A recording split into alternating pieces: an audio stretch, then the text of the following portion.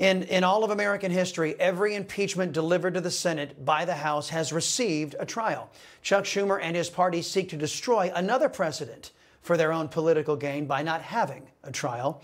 For more, let's bring in Iowa Senator Joni Ernst. Senator, it's good to see you.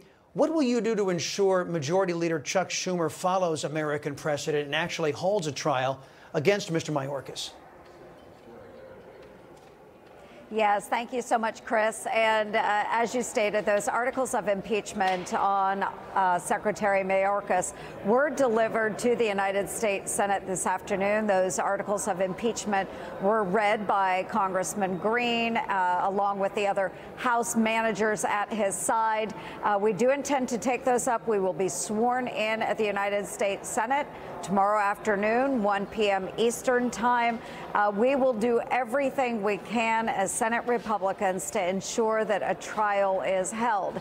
However, what we anticipate, as you stated, is that Democratic leader Chuck Schumer, he is going to make a motion to table or dismiss those articles, which would thwart any attempt to have a trial. So we will have numerous points of order that we will bring up.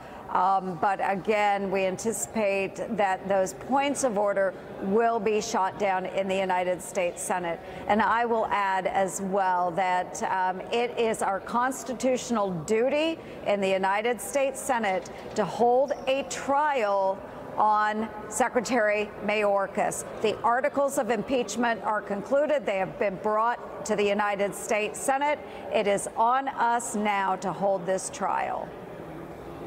Now, Senator, if this does go down like you're forecasting and the Democrats prove once again how they wish to abandon our societal norms, how they wish to abandon the Constitution, do you think there have been a good deal of Republicans who talk about my good friend, the Democrat this, and my good friend, the Democrat that? And as you know, many Republican senators have gone along and voted with Democrats on very controversial issues, including massive overspending. Do you think your Republican colleagues will finally understand the nature of the current Democrat Party that you are facing and will change their tactics from one of absolute accommodation to maybe one that's more adversarial? Well, I think that most of the Republicans do understand how consequential this is. We have 7.5 million illegal migrants that have come into the country in the course of the past 3.5 years.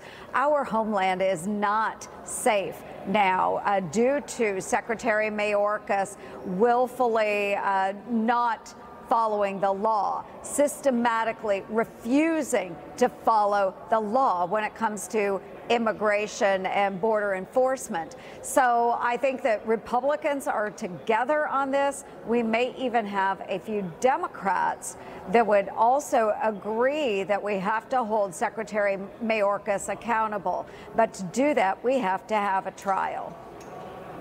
Well, that would be noteworthy if Democrats actually believed in enforcing the Constitution. Senator, the House is expected to take up multiple foreign adventurism packages this week, some for Israel, for Ukraine, and for Taiwan. And as you know, many GOP senators have voted repeatedly to fund Joe Biden and the Democrats' lawless illegal immigration campaign.